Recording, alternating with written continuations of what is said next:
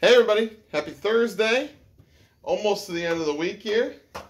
Yesterday we talked about functions and how we could tell if a set of points was a function or not, right? We're looking at the x values. We see if they're all different. If they are, it's a function. If they're not, then it's not a function. But today we want to focus on a different aspect of lines, and that's the idea of something that is linear. Okay? The idea of something being linear has two parts to the definition. Both are very important. If something is linear, that means it has a constant, I should say has a constant rate of change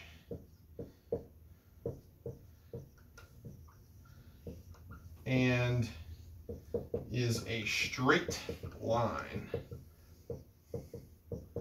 So if I'm looking at a graph, anything that is a straight line will be linear. All right, linear, line, you get the idea, right?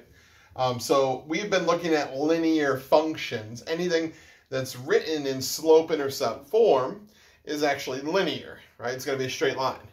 And why is it linear? Well, because it has a constant rate of change. We call that the slope. The slope tells me how much it rises, how much it runs. That's our constant rate of change. So, for example, I know that the equation y equals 2x plus 4 is linear because it has a constant rate of change at 2. It's going to rise 2, it's going to run 1, rise 2, run 1, right? But sometimes it's not so easy, right? If, for example, if I have an equation that's not in slope-intercept form, how do I know if it's linear? Well, there's a couple things we can look for. So we just said y equals 2x plus 4 is in slope-intercept form. Now we've looked at some equations that you could rewrite in slope-intercept form. Like for example, 5x minus 3y equals 21. We said that we could solve this for y. Subtract 5x from both sides. That'd give me negative 3y equals 21 minus 5x. And then divide both sides by negative 3. 21 divided by negative 3 is negative 7. Negative 5 divided by negative 3 is going to be positive 5/3 x. And then you obviously can see that that's in slope-intercept form. We could just switch the two pieces here. 5/3 x plus negative 7. So how do I know that an equation's just not like that? Because that one's obviously going to be linear, because I can rewrite it and it would have a slope of up 5/3. Well, there's a couple things that I want you to look out for, and they will kind of help you to see if this equation is linear or not. It can be written in slope-intercept form. So the first one is exponents. I'm going to write not linear. So if we have exponents, and what I mean by that is somewhere in here, y equals 3x squared plus 7. If I have a variable with an exponent on it, or if my exponent is my variable. So for example, y equals 6 to the x. Any of those things where a variable has an exponent or an exponent is a variable, that's going to make an equation not linear anymore. Okay? So that's example one you want to look out for. The sneakiest one is x in the denominator. So for example, if we had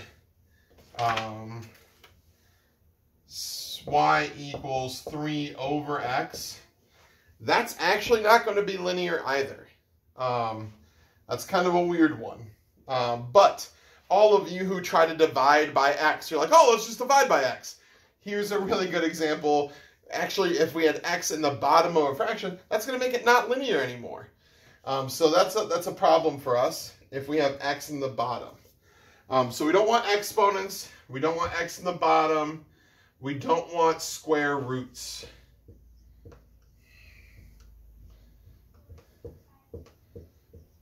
So if I had y equals square root of x plus 6.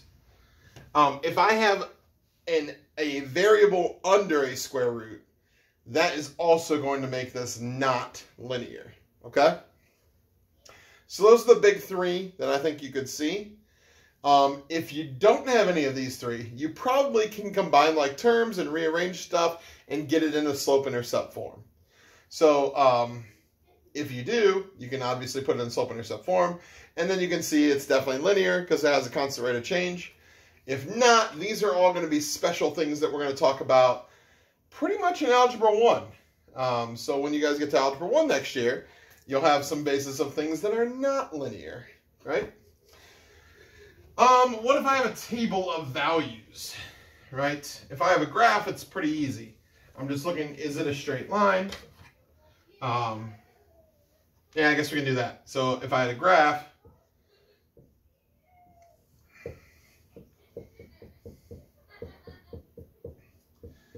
any straight line, it could be horizontal, could be vertical, right? Or it could just look like this. All of those are linear equations. Most of them are linear functions, right? We said in class yesterday, we talked about how the only one that's linear but not a function is the straight vertical line, which is x equals a number because its slope is undefined, right? But it's not going to pass the vertical line test if it is a vertical line.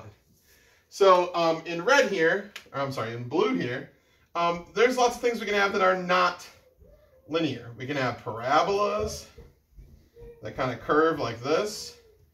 We can have exponential growth functions like this. We can have crazy graphs that kind of look like this and like this. So all sorts of stuff. Ooh, I forgot about these ones. Whoop! There's ones that look like that. So all sorts of stuff. If they curve, not linear. If they are straight, they are linear. All right, so then we'll finish up with tables. What about tables? How do I know if a table is a linear function or not? Well, let's see. X and Y.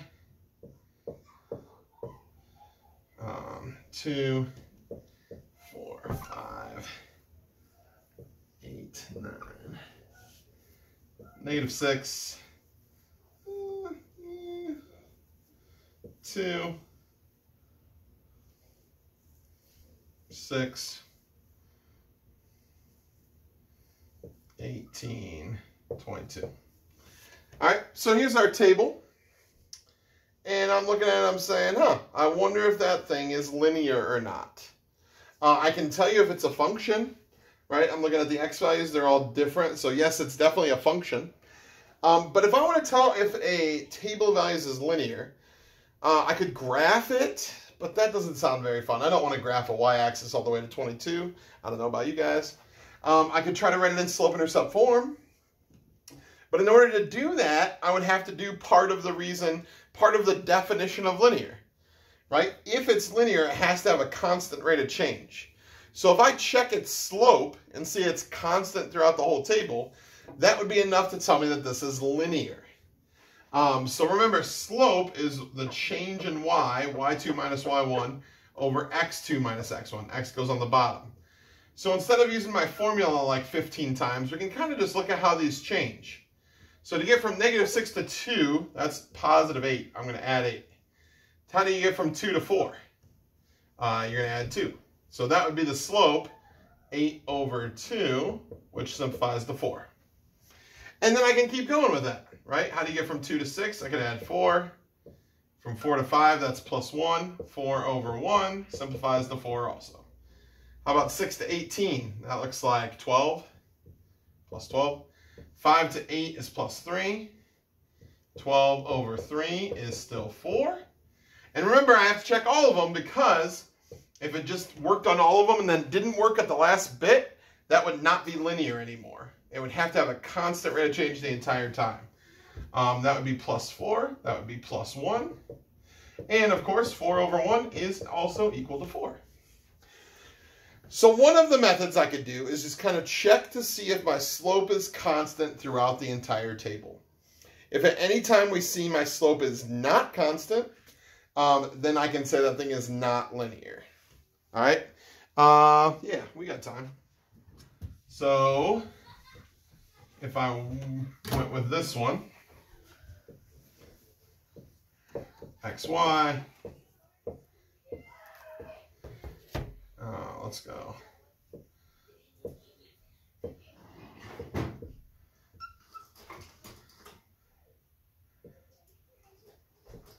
-4, -7, -10, -13, -16. All right, if we're looking here, I want to know, hey, you guys, is this linear or not? Well, it does seem like it has a pattern, I would say. Right? So from -4 to -7, it would go down 3, as this one up 1. So that'd be -3 over 1. So is that going to be consistent throughout? That'd go down 3. That'd go up 1. That'd go down 3. That'd go up 1. That would go down 3. That goes up 2. Oh! So check this out. All of them match up. -3 over 1, -3 over 1, simplify to -3. Except the bottom one, that would be -3 over 2. And that's going to be a little bit different than -3 over 1. So this is not linear. It's a non-linear function because all of a sudden we have a different rate of change here at the end. So if I can find a constant rate of change, a slope that's going to work throughout the whole thing, it's definitely linear. If not, there's not a way I'm going to be able to write that in slope-intercept form because it is a non-linear function. Tomorrow we will compare some linear functions. And we'll just keep using this idea of linear and this idea of function in kind of everything that we talk about. Okay? Let me know if you have any questions. I'll see you guys later.